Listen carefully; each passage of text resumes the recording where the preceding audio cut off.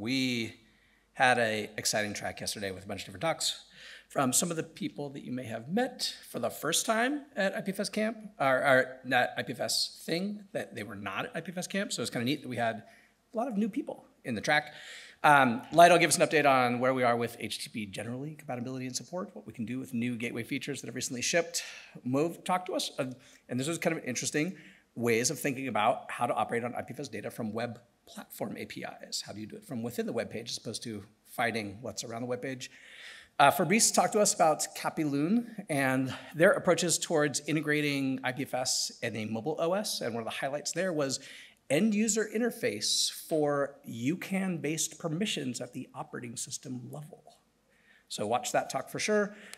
David showed us what we're gonna do with Manifest v3 now that it's reducing our capability space that we have in IPFS extensions, and what a road forward might look like for IPFS-based extensions to be able to flower and make 1,000 of them bloom for specific vertical content use cases, like maybe Wikipedia or misinformation, be able to save things from Twitter, leading right into Ilya's talk about Web Recorder, and he demoed live for us basically like an automated archiving of browsing Twitter to IPFS in real time, which was pretty amazing.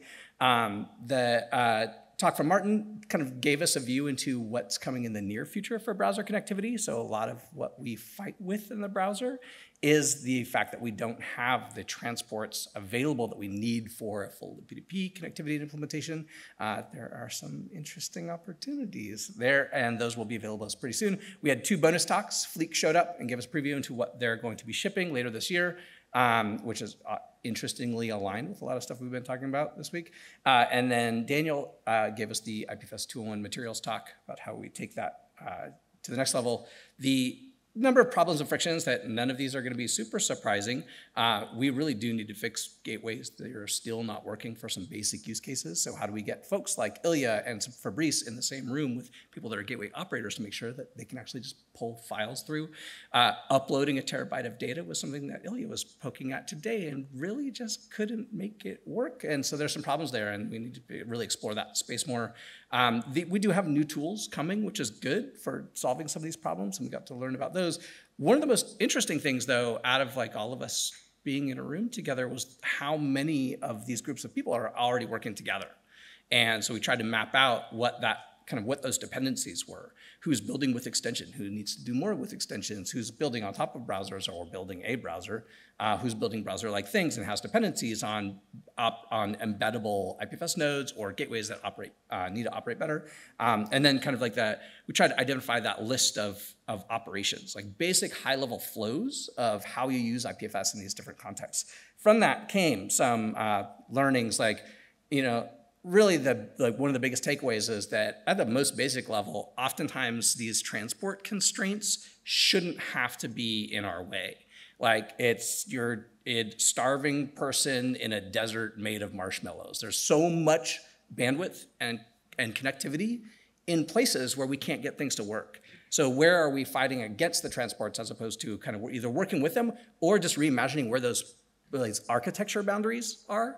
And one of the things that we saw often was we are able to get beyond those constraints and get things to work when we stopped trying to fight the platform, and when we really thought about reimagining where IPFS needs to live in the overall architecture. So in browsers, maybe it's not inside web content, and maybe it's just outside of web content in new and interesting ways that we haven't really thought about before.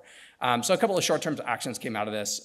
Spec reviews of the new connectivity stuff for libp2p, super important, and that's something that you can contribute to now. Getting Web Recorder and Capilune, these people that are building on top of IPFS and our gateways, in the same room with the gateway operators so that they can debug why, like, you should be able to fetch a 650 meg file through the gateway. It shouldn't really be that much of a problem, but it's not working. Why? Immediately provide feedback and summarize the requirements that we have in the web platform space for that minimum viable IPFS specification.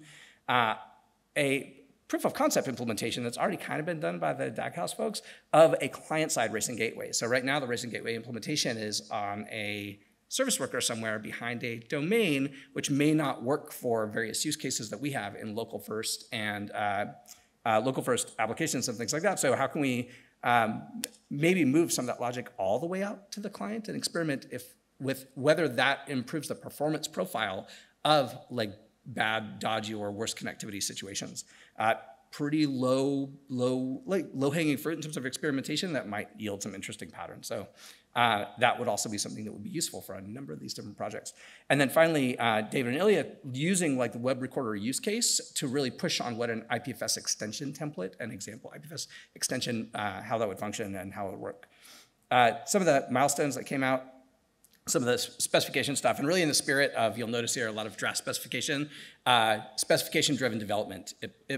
Hooray. Using that process to be able to define how IPFS should work together in these spaces in a way that is not implementation specific, is language agnostic, transport agnostic, and can really yield more uniform developer surfaces across the different places that we want these things to work.